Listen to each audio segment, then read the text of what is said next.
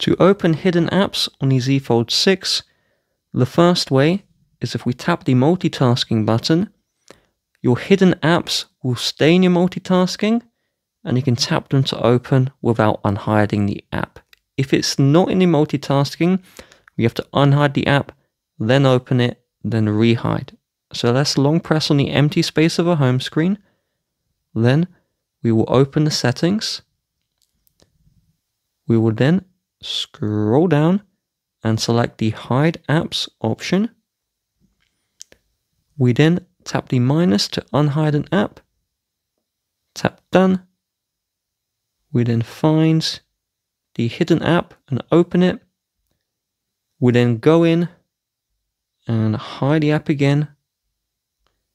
And now we can go back to our multitasking, open up the app.